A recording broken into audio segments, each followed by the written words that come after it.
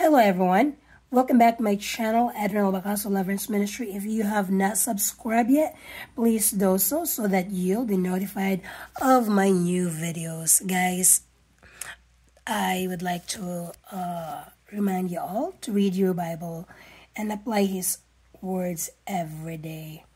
As the days are getting darker, it means Jesus Christ is coming very soon. So just prepare yourself that He will come like a thief in the night. Okay guys, so that's only an encouragement. But if you don't want to, you don't have to read your Bible. But without Jesus Christ, you will go to hell. That's not in purgatory, but in hell. And also I have a lot of God's words that I've been posting only on my Facebook page. If you want to be ministered to, but if you don't want to, you don't have to go to my Facebook page. But if you want to, my Facebook page is www.facebook.com/AdrianLB. So guys, I have a word for you guys that the Holy Spirit spoke to me. This is God's word, letter D. Again, God's word, letter D. The Holy Spirit spoke to me last January 14, 2023.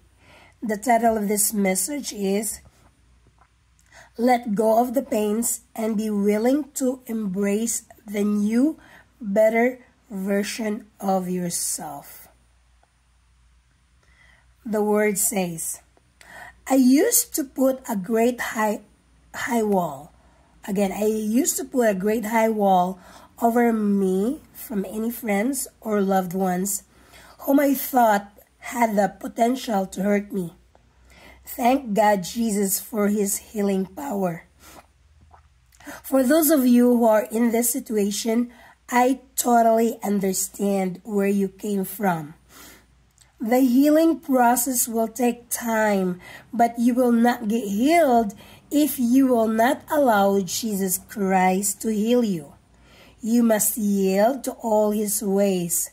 Try to let go of the pains and be willing to embrace the new, better version of yourself.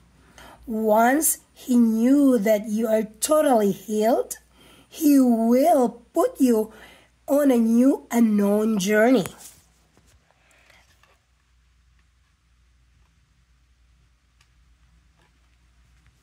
You will meet new people or old friends you knew whom He will use to help you reach your journey. We, as His creations, don't have to understand all His ways, but we must always trust Him completely. Once you will do that, you will be grateful in the end that you have been patient with Him and be grateful that you obey Him. The waiting time for the Lord is the hardest part, but He is a promise keeper. God is not a man that He should lie. That is in the book of Numbers chapter 23, verse 19. He fulfills the desire of your heart, as long as these desires will not harm your soul. Sometimes He will make a distraction through people or circumstances of your plans. It's just a way of saying that you need to change directions or ideas.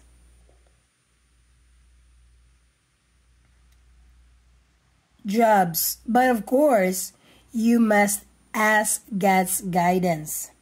This is also another way of saying to you that He is protecting you from your wrong plans or decision. He will use messages from other people as our information to do or not to do the action. He will be the one to help you connect the dots where you are supposed to go. He will be the one to help you connect the dots where you are supposed to go. If you choose not to let go of His hands, He will take you to your great destination that He has already prepared for you. Don't let go and keep believing that He will fulfill His dream that He puts in your heart. That's the word, guys. If you have now received Jesus Christ as your Lord, your God, and your Savior, today is the day of your salvation. Don't wait tomorrow, because tomorrow is no guarantee for you. You may gonna die today or tomorrow without Jesus Christ. You will go to hell, not purgatory, but in hell. All you have to do is to repent, invite Jesus Christ as your Lord, your God, and your Savior, and then promise Him to follow Him for the rest of your life. You can pray your own simple prayer. You can pray along with a simple prayer. Here you go. Lord Jesus Christ, please forgive me for all my sins. Please come into my heart and into my life and be my Lord, my God, and my Savior. From now on, Jesus, I will follow you for the rest of my life. Amen. So if you pray the simple prayer, or you pray your own simple prayer, according to the Bible, your name is written in the book of life. But if you are still rejecting Jesus Christ as your Lord, your God, and your Savior, according to the Bible, in the book of Revelation, chapter 20, verse 15, it says, if anyone's name was not found written in the book of life, was casted in the lake of fire. So guys, take this as a warning and invitation. So you have a blessed day. Bye-bye.